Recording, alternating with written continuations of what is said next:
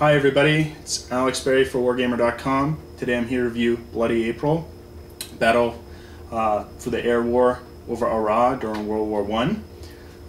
Gameplay takes place between sort of March and May 1917, and you've got sort of all the really interesting cast of characters. This is where Richthofen was, and as you can see sort of on the front cover we got Richthofen here. And it's, the part of France where some of the major battles occurred. You've got, Vimy Ridge, Cambrai, where the major tanks were used.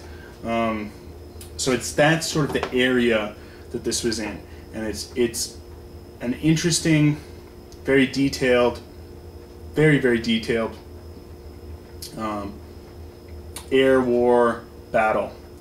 You've got very good sort of playbook, has several scenarios. I think you're going to get, if you pick up this game and you get into it, you're going to get a lot of replay value out of it because there's just so many scenarios that come with the game.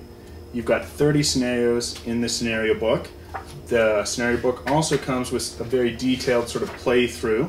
Rule book and scenario book are in mostly black and white with some color. But you've got examples of play, which really kind of highlight and explain how movement works, how the battles work. I think GMT, which is the publisher of this game, does a good job, usually with examples of play. They've done it here. You've got a separate rule book. It's about 30 pages of rules. You've got a very good index. That's, GMT is really hit and miss on have they put an index into the game. They've done it here. It's excellent. Rules are good. Clearly delineates the standard rules from the advanced. It's long though. It's 30 pages. It's pretty complex for a rule book, and it's more complex than most GMT games that I've played. And then you've got a host of player aids. Now, I really think this game was sort of designed for solitaire or for online email play, because you just have so many player aids that you can spread out over your table, which seems to me to indicate that's a solitaire play, or for you've set up the board and you're playing it via email and then actually physically moving it on the pieces. Whereas on face-to-face, it's like, okay, where did I need the weather chart, which one's the weather chart? And you're looking for that to do, the weather modifier. And if it was all together in sort of like a little book, or, they were connected more, sort of this is the biggest player aid, and it kind of unfolds. If they had them all in one unfolding chart, I think that would be better for face-to-face play, because it would allow you to, have both players having this. You wouldn't be shuffling around papers looking for the right chart, because it would be all in one thing. Now, if you've got the table space, you can lay them all out, and it's a little easier to do. But in face-to-face play, that's, you usually don't have a big enough table for that. I mean, there are so many charts here.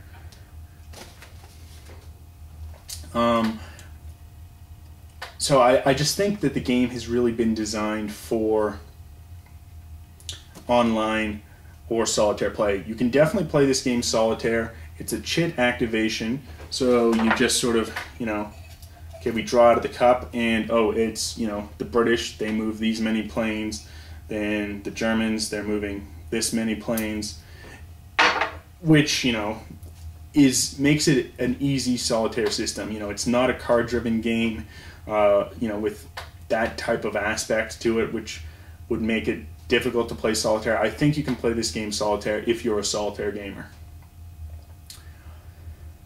However, I think there's a lot of time that can be spent into investing in this system. You have the campaigns, and they're really divided up into how many planes there are, how many turns the game is. Now, on the smaller scenarios, where there's only, a couple of planes on each side, maybe 10 planes for the British, 5 for the Germans, in one scenario, it's going to be, there's just not that many interesting decisions, and it's going to be an exercise in rolling the dice and checking the chart. You know, there's charts for everything. There's a ground observation chart. Have your ground observers detected enemy planes, seen what type they are? Is it a dummy plane, not a real squadron flight? Who are on the planes potentially? You've got, are we engaging in battle once the planes meet? Planes are going to have some movement when they enter the same space as another squadron. Have they detected those other planes already? That will add to, does an engagement incur? More likely to if they've been detected than if they haven't been detected. But you roll the dice for, does an engagement actually occur? Then do you roll some dice on, are you able to get off a shot and a hit? And just everything is all about rolling the dice and checking the charts. And for a small scenario, I don't think it's that interesting gameplay, because you're limited in, I just have this 2 flights that I'm moving. I can't really set up a lot of stuff with, massive amounts of flights, which you can do in the bigger campaigns. The advantage in the small scenarios is, you can play it in an evening. These large campaigns, they're going to take hours upon hours upon hours to play, which is perfect, I think, for email. You can play a great campaign over, a couple of months via email, or you set up solitaire and just play when you want. But for face-to-face play, if you're going to be playing the small scenarios, which you can handle in an evening or a day, it's not going to be that interesting, the decisions, because you just don't have enough planes. Whereas the larger campaigns is, do I have the time to play this large campaign, where the decisions get much more interesting. I really think you're going to have to judge for yourself on whether or not this is a game for you. If you're an email board gamer, or if you're a solitaire gamer, I think this could be, right up your alley, especially if you're interested in air combat, if you're interested in especially World War I combat, this sort of time period. The game is streamlined, even though, as I mentioned, the rule book is 30 pages or so. It's intuitive. You're not constantly checking up each roll once you've actually got the system down. I think it's going to take a game or two to get the system down, but once you have that down, you're not going to be constantly checking the rule book. You're going to be constantly checking the charts for your dice rolls, but you're not going to check the rule book. But I think if you're only thinking, I can only devote 3-4 hours a game to it, I think look elsewhere for gaming, because these smaller scenarios, they're just not interesting enough. But why don't we take a look at the board? So here's the board on setup. What we're playing here is the third scenario. It's a sort of a slightly smaller one. Here it is in the rule books.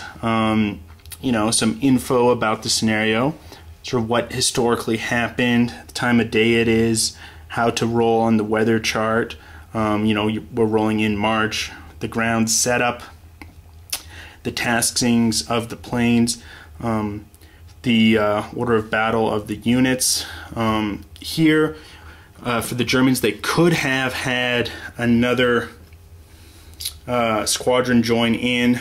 We rolled for that and they weren't available, Yasta 30. So we just have the one main thing. So this is a German log sheet we have set up.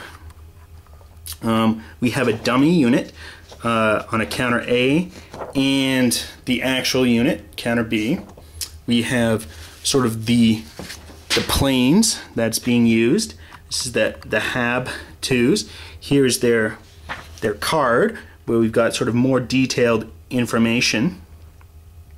We also then have who are piloting the planes, the ammo current, that will decrease as we're firing. And if we zoom in here on the board, we've got both counter A and B here. they've got this question mark on them because they're unidentified. Once they're seen, the enemy, can be aware of what plane they are, have better chance for actually engaging them. And so there's two counters. So during play, they might, split off. Only one of them is an actual one. So that's sort of how the fog of war element works in this game.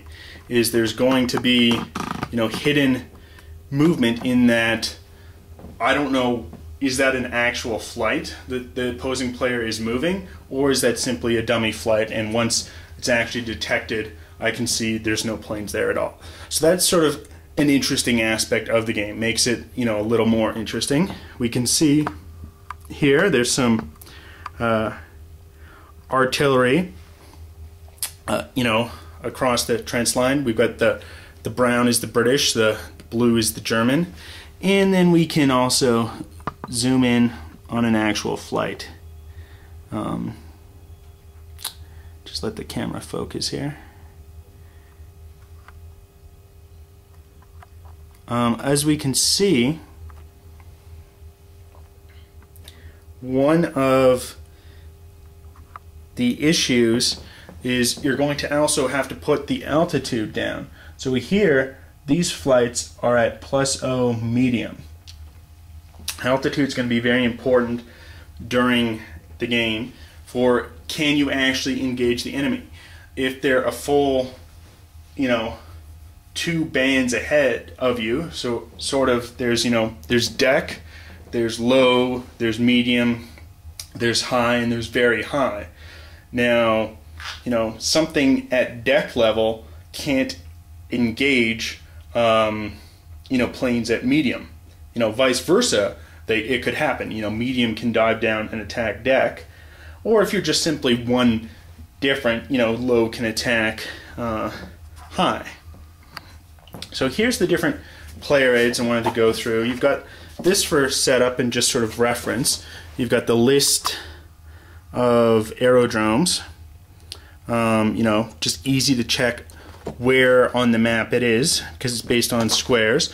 Here's sort of how the system works. If we zoom in, we can see basically left to right is the first 2 numbers, and then up and down are the last 2. So here we've got 2, 3, 2, 5, and then further down, further south is 2, 3, 2, 6. Whereas if you want to head east, you go from 2, 3 to 2, 4, and then to 2, 5. That's sort of just how the system works. It's a good grid system. It's pretty easy to find what you're looking for. You then have sort of the artillery cooperation matrix used in some more advanced scenarios for artillery, as well as photography plates. Are you taking good pictures or not? Useful in certain scenarios. You've got the detection table. Are your ground observers actually detecting things? You've got sort of the sun arc. This is for the advanced rules on are you detecting things, or is the sun sort of blocking your view? You've got a sequence of play. This really should have been at least 2 so that both players could have it. Sort of breaks down how you set up prior to scenario, determining weather. We've already done this in our game here. We've rolled, it was clear, no wind. Wind will affect drift and how the planes occur. Ground planning phase, if there were sort of secret, you can set up hidden artillery. Here in this scenario, there's no hidden artillery. We can see it all sort of just on the board. And then, during this scenario, you check for random events if it's after the second turn. There's weather, which changes every 10 turns. You do the ground detection phase, then movement, tracking, and admin phase. After the scenario, when it's finished, that's when the last German or British flights return to the aerodrome or is destroyed, or when the players simply agree. You can see, okay, do they recover? And then you check the victory conditions. You have a planning map, which is useful for if you don't want to be looking at the board directly while you're planning your hidden AA. Someone could notice, oh, this is the part of the board they're examining. So that's useful for when you're putting on hidden air. What it would show up is, you'd mark it down. You've got sort of the basic weather chart, and then how the weather changes. What's interesting is, some of this stuff isn't actually even on the sheet. So for instance, determining what planes the Germans use is actually here on the rule book. So there's just, there's so many charts you need to check, and it's not all put together. This is sort of the main one, how things are done. I think they should have had those other charts with this main chart. The main things to see, or sort of the engagement table, when you're seeing, is the plane going, or is there going to be a battle occurring? And you roll 2 dice on the engagement table, and then you affect the modifiers. Altitude advantage here comes in quite a bit. You then, once you have a fight, you then move and check the damage table, shot resolution, was there actually a hit, and so on. So initially in this scenario, you're going to have only the British player move until they actually cross the trench lines, and then the Germans will take off. The Germans currently don't have any altitude, so they're going to have to gain altitude quickly in this game. So initially you don't need to do any chit draws. Once the line's crossed, you would do a chit draw. The Germans then decide, do they want to go first, or do they want the British to have the first for the chit draw? You would draw the chit. Here in this scenario, we'd be doing the 2 for the small. The opposite side is 2 for large, depending on how many planes are in the game. So that's sort of just how the chit draw works. The battle can get more complex if you're doing the dogfight rules. On the simple, it's really just you check first on the engagement chart, was there an engagement? Then you check, yes, you've engaged the enemy. You then do sort of shot resolution, and then did you fire anything? And then you check sort of just the damage table.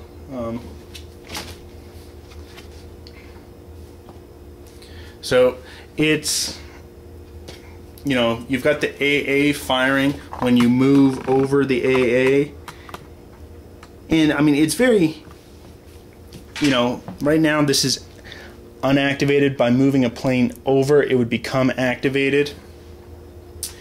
As we can see, this plane, these planes are sort of at the low deck. You can spend things to gain altitude, but you're moving slower. As we can see, the higher you are, you actually move slower. If we see on the HAB plane, you're reducing in speed the higher you are, but then you're able to dive and spend altitude for speed. This is sort of your time to climb ratio on how far do you move from deck, then from low, and then up to medium. And then ammo is very important in this game. I've played so many times where it's just you're firing off and you're missing because getting this shot resolution, if you don't have great modifiers, you're just missing, not causing any damage. So it's tough sometimes to actually get a shot off. Some of these planes will only have 2 ammo, and then you need to return to your aerodrome to refuel. In this small scenario, sometimes the planes will engage and nothing really interesting occurs because all the shots missed, and they go back to the aerodrome. I really think this game excels at sort of the bigger, larger campaigns. As we can see, if we check, here is, the campaign 21, and we're seeing just how many German units there are, how many British, and it becomes a lot more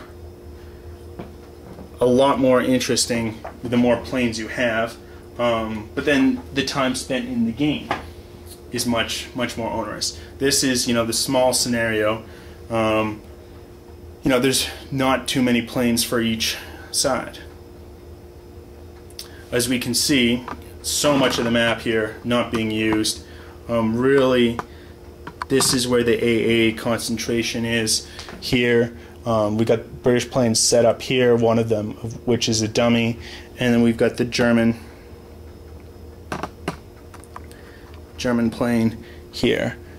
I think the map's good. I think the rules are streamlined once you get into it. There's a lot of chart checking. It feels like it's an old school war game that's been streamlined and sort of updated, but it's still a lot of chart checking without really that interesting decisions unless you're playing more advanced rules. It gets more interesting with the dogfights. But I just don't think, given the time, at least for me personally, I'd rather spend my time playing some other games. I think if you're really interested in this time period, or if you're a solitaire gamer, or if you play online a lot, this might be a great game for you. Face-to-face gaming, I don't think it's worth it, because the small scenarios, which you can do in a reasonable amount of time, just don't have that really interesting decision-making process. There's just not enough to do. It's almost all roll the dice, check the chart.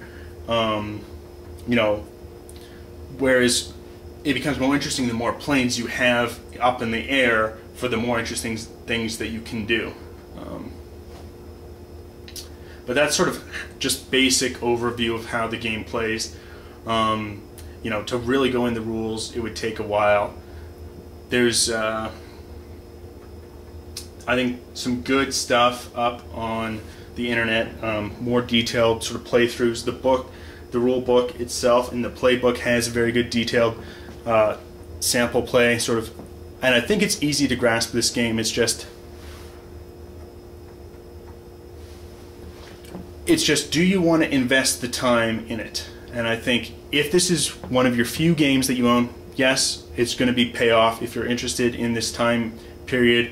If you're interested in air combat, especially World War I air combat, it's going to pay off. But otherwise, for me, I think it's too much of a time investment in gaming, given the enjoyment that I get out of it. Anyway, till next time.